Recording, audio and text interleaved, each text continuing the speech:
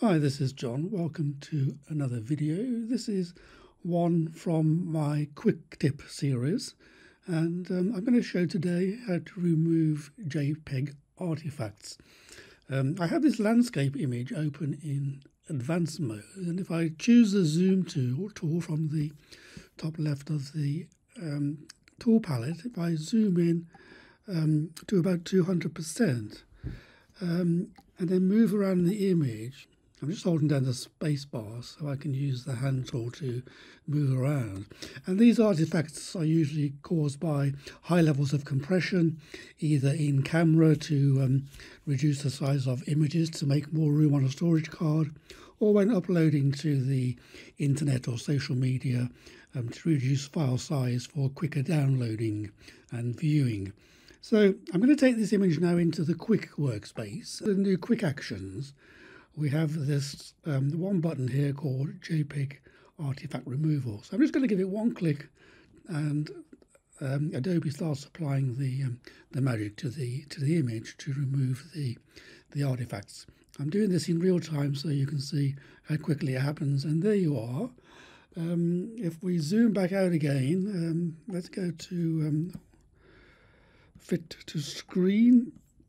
We have a much better image. The blockiness has gone, even at 200%.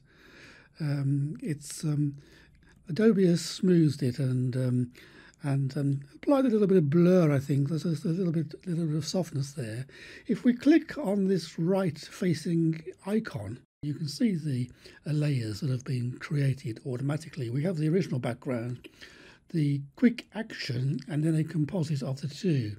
So I could actually select this in-between stage and click the delete layer and click yes.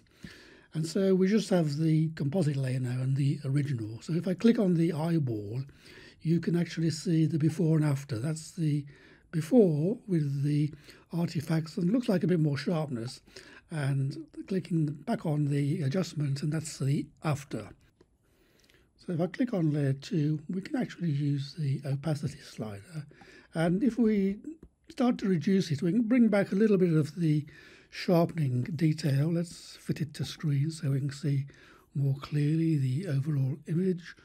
And if we go too far, we'll start to reintroduce the artifacts. So be careful using the opacity slider. Somewhere between 50 and 60%, I think, works quite well and gives a pleasing result, which doesn't take away too much detail, yet smooths out the sky and the artifacts in the shadows.